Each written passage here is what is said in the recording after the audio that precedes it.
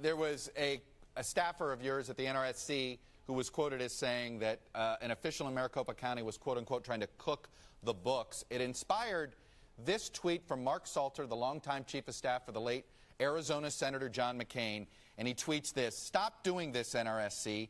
McSally is losing fair and square, and she's underperforming in more than Maricopa. The race is almost certainly lost, and nothing will change that. All this does is poison our politics more.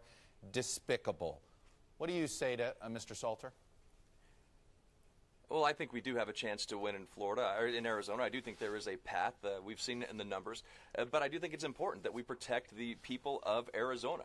We can't sit by and allow votes to be counted in Maricopa that would not be counted somewhere else. But did you Did you approve of your staffers saying things like cook the books? I mean, it does, by throwing that language in there, as you know, it automatically polarizes the two sides. This minute language like that gets used. Well, look, there's a lot of releases that are going to go out that I don't see, and I'm not familiar with this one. But what I do think is important, and it's not the first time that somebody's been accused of cooking the books or rigging the outcome of an election. I think that's what the last 2 years have been about, by Democrats trying to go after President Trump on that as well. So what I think we have to do, and what we've proven in the court in Arizona, or excuse me, the agreements that we've come to in Arizona, is a way to treat voters equally across the state.